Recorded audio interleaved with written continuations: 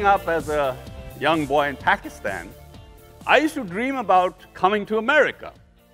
And I wanted to be a rock star. I would dream about coming to America, putting Elvis Presley out of business, and running away with Mary Tyler Moore. And I had that dream for many, many years. But as I started to grow older, and that dream, it seemed like that may not be coming true, I then took my dad's advice, and I went to engineering school, and I became a structural engineer. And now looking back, 50 years, it didn't take me very long to recognize the power of that profession. Not only just the power of being a structural engineer, but just the power of what we as professionals do for humanity. You don't have to look very far. Any metropolitan city you go to,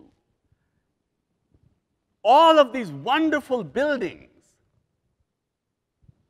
that create the economy on which we depend are only there because people like you were involved. I even proceed to say that every monument that's a testimony to the grandeur of mankind is standing today because professionals like you did something at some point in life. It is because of you that we even have an economy. You are created to make the life of another human being better. That is the one and foremost reason that a human being is created. And you as a profession, you make the lives of humanity better on a daily basis. That is the power of your profession. I tell the structural engineers that, if you played your cards right, every structure that is built, right under the name of the structure should be this big round logo that says structural engineering inside.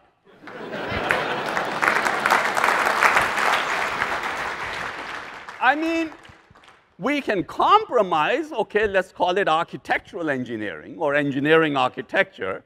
I mean, you guys do some stuff.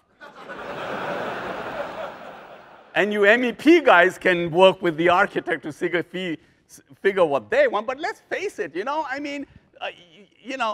honesty, the shit that you guys dream up, pardon the word, but we have no HR here.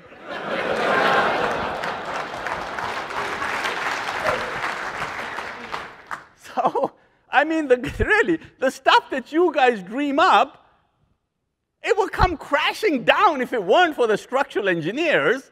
All of you guys would be in jail. And how much would you pay a structural engineer? How much would you pay anybody that is willing to keep you out of jail if you know for sure you're going to jail? You would give them everything you own. Structural engineers are in the business of saving lives. A doctor becomes a hero by saving one life. I say structural engineers save lives every time the wind blows.